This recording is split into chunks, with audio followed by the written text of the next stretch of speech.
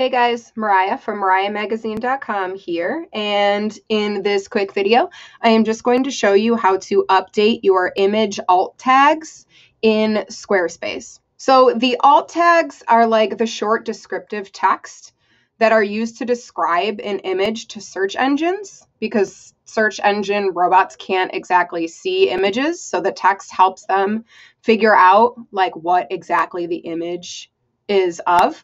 And then alt tags are also used by assistive screen readers, and they're displayed when images are disabled by a web browser.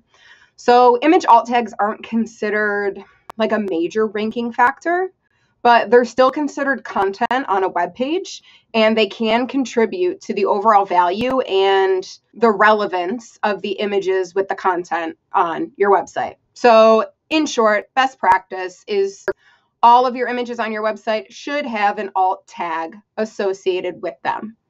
Changing the image alt tag isn't that straightforward because there's a few different ways to do it in Squarespace.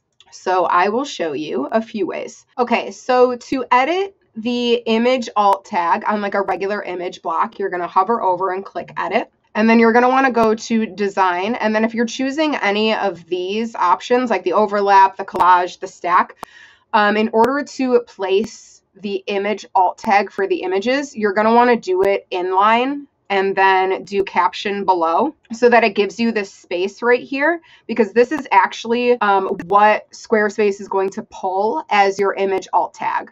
So we can go ahead and we can fill out the caption right here, and then we can click do not display caption, and then you can go ahead and choose like which design you want for this image. But in order to get that image alt tag at first, we're going to want to click inline and caption below so that we can fill this area out, because if you click any of these, you're not going to get the option to go ahead and fill out a caption.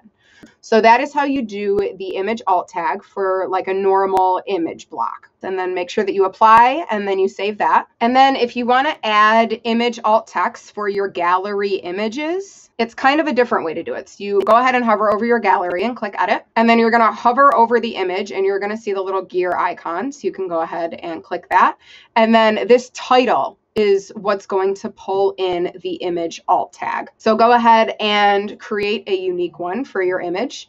Click save and apply. And then your image alt tags are all set for gallery images. Best practice to go ahead and to resubmit your sitemap or this page to your Google Search Console, just so that it can re-crawl this page and then snag those image alt texts. If you guys have any questions at all, go ahead and post them below in the video comments.